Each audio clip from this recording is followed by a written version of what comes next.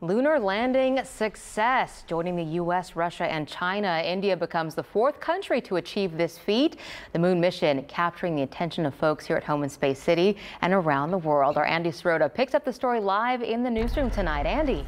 India is the first to land on one of the lunar poles. The Indian government making a long-term commitment to support and fund their space program. This as the U.S. moves forward with its plans to once again land on the moon.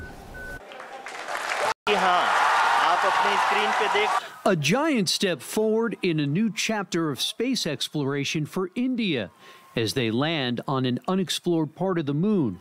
Scientists and officials clapped, cheered, and hugged each other as the spacecraft landed on the lunar South Pole.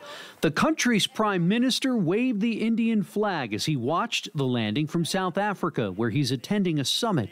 This success belongs to all of humanity, and it will help moon missions by other countries in the future. India is now the fourth country to land on the lunar surface, following Russia, the U.S., and China. They have their own plans in the next few years to fly their own astronauts into space. They've developed advanced rockets and cryogenic engines. NASA and other space agencies are interested in the moon's South Pole as it contains ice and may be rich in other resources.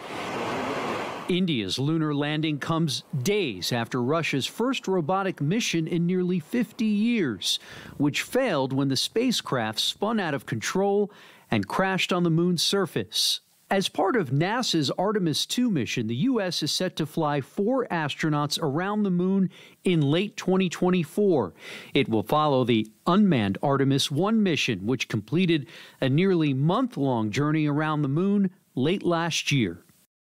The series of flights in the Artemis program racing to reach its goal of having boots on the lunar surface by 2025. Space City certainly playing its part with several Houston-based companies working with NASA to make it happen.